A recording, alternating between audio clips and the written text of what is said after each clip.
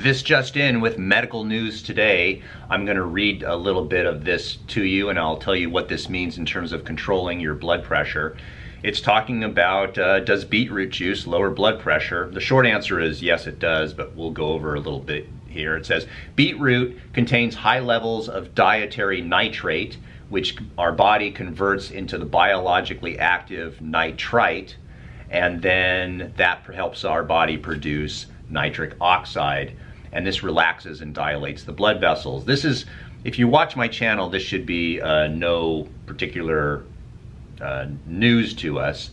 However, the big question is, they're talking about a double-blind study for 8 weeks, and it looks like they reduced blood pressure by 8 points systolic and 4 points diastolic after 4 weeks of doing it. Now the study was with patients between 18 and 85 years old. This trial was done at the Queen Mary University of London in the UK, and it was published in the journal Hypertension. So here's something that's interesting about this study, and it mentioned that when they had the subjects stop taking the beetroot juice, after 2 weeks their blood pressure began to rise again. Which is interesting because this is the same thing that happens with blood pressure medication. If you take blood pressure medication and you stop taking your blood pressure medication, guess what happens? Your blood pressure rises again. So herein lies the question, guys. This is very interesting when we think about it this way is there something that can be considered a permanent solution to blood pressure? I mean, if beetroot juice lowers our blood pressure, but we have to take it every day, then it's not really a permanent solution, because if we stop doing it, then the blood pressure comes back.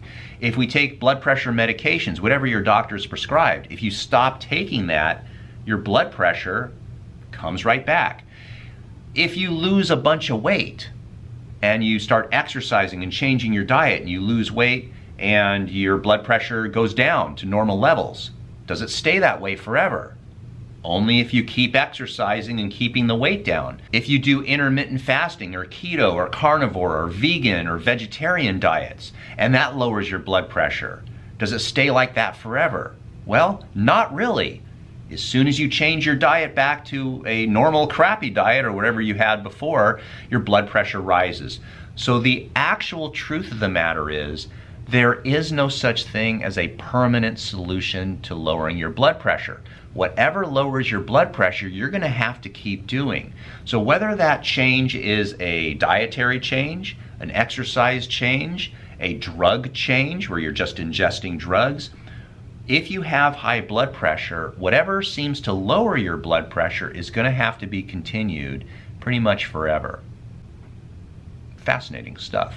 So the sponsor of today's video is Nature's Pure Blend, and they have a product called Nitric Oxide Flow. And what this has are some amino acids, L-arginine and L-citrulline, that are the constituents that allow our body to produce more nitric oxide. So if you want to have better blood pressure, which, let's face it, who doesn't, you need to supply the nutrients necessary for our body to raise the nitric oxide levels in the blood vessels. So by taking this type of product, you can significantly lower your blood pressure. So there will be a link down in the description where you can actually look at this product and see if it's right for you.